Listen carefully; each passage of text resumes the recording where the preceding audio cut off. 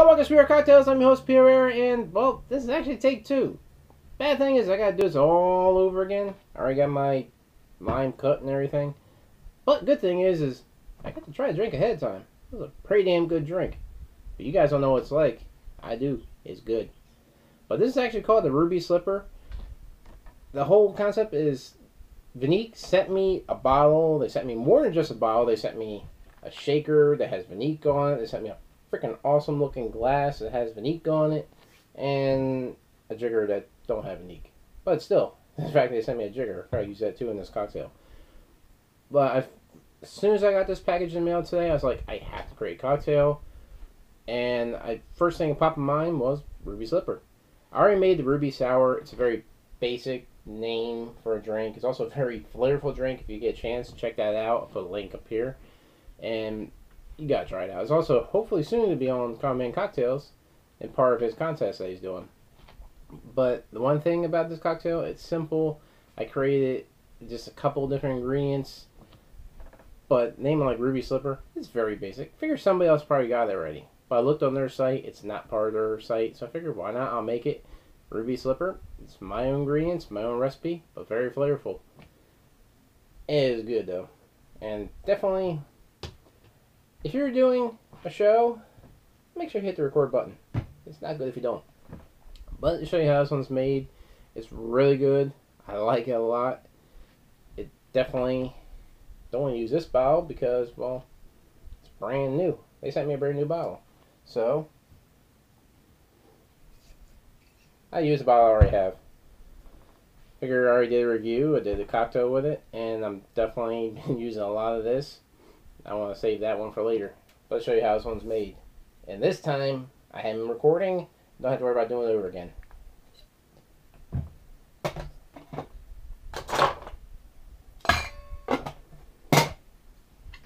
Alright.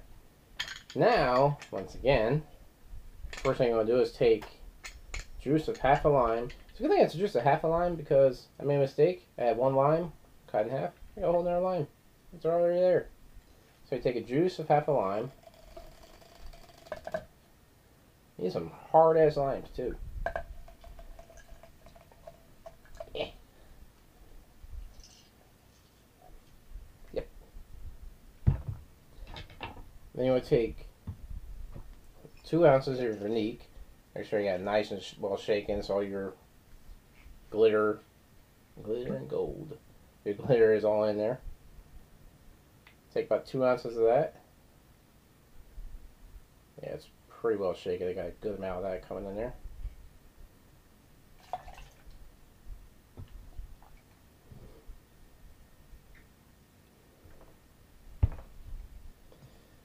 You want to take about an ounce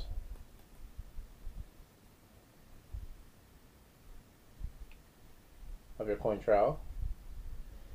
You can use any triple sec if you don't have Cointreau, because Cointreau is pretty expensive. And I'm almost out of this thing. This bottle lasts me about almost 2 years because it's so expensive. I didn't want to use it as much. But I figure this is a good cocktail.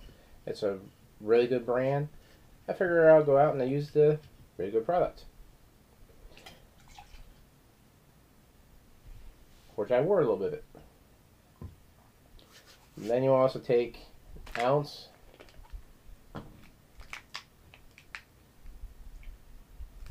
of cranberry. One downside to these jiggers compared to what I'm used to using. The other ones, it holds it better, it pours. Problem with the jiggers is they kind of, it's easy to spill like I just did. I'm all sticky now. So I figure I add a little bit extra in there just since the fact I spilled some.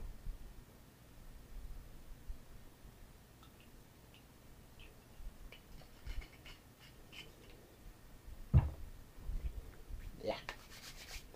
Then really give it a good shake.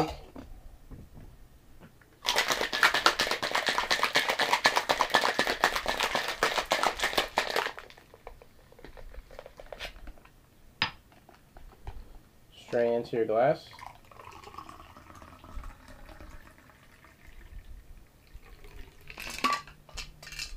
And then top that off with some champagne. Brut Champagne at that, because one thing you want to do is you want to get a little bit more sweetness than usual.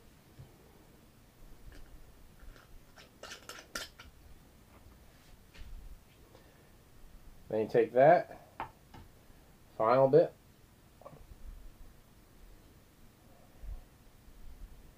add lime spiral. Then you have a perfect presentation. Unfortunately, Cointreau is extremely sticky.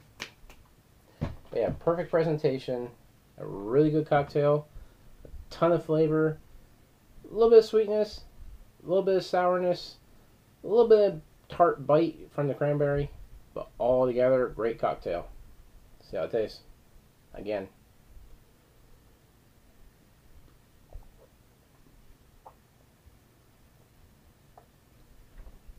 Well, got a lot of champagne with that one.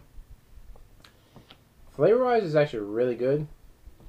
It's not overly sweet. The one thing about Viniq, if you ever get a chance to try it out, which I can't stress enough, definitely want to try it out.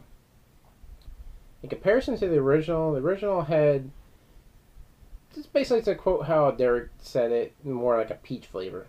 Me, it's more of a grape, but he said peach, but the more I have it, the more I'm actually getting that peach flavor out of that. So I had more of a peach, kind of a bit of a Concord grape type flavor with that. This, maybe they did because of the color, but has a lot of strawberry notes. You get some tart raspberry in there. Slight amount of cherry. You get a little bit of a pomegranate to help get the extra balance of it. But flavor-wise, it's so much better than the original. Not knocking the original, because the original is good as is. But this one is a very good alternative to the original.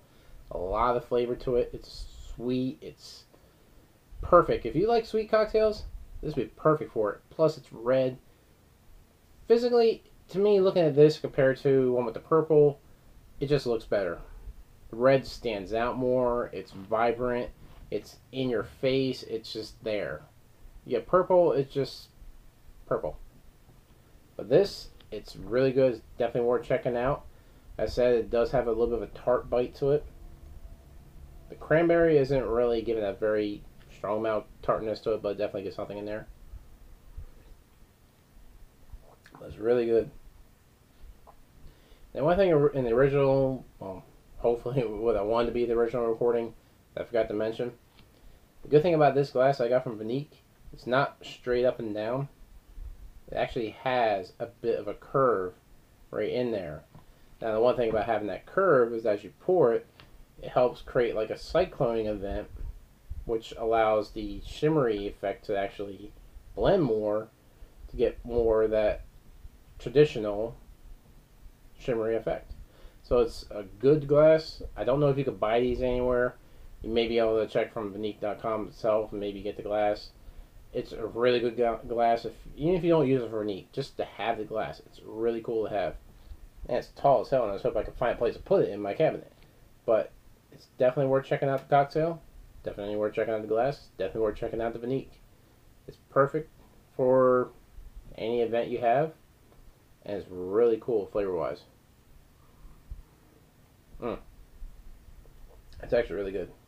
I'll probably finish this one too, just because it's good. But I hope you enjoyed this cocktail. Be sure to check out Viniq.com. You can find many recipes that they have themselves on there. Hopefully they like this one that's making it on their page too. You'll see how it is. But it's definitely worth checking out. They have a lot of recipes coming for this one. They have a lot more now for the Ruby or the original because it's been out longer. I mean, it's still cool. Look at its shimmers. It's the only one out there that does this. I mean, it's not as popular as it is in the past because it's not as new, but it's still really good. Worth trying out. But definitely hope you guys like this cocktail. Definitely hope you like Viniq. And I guarantee you'll like the Viniq Ruby.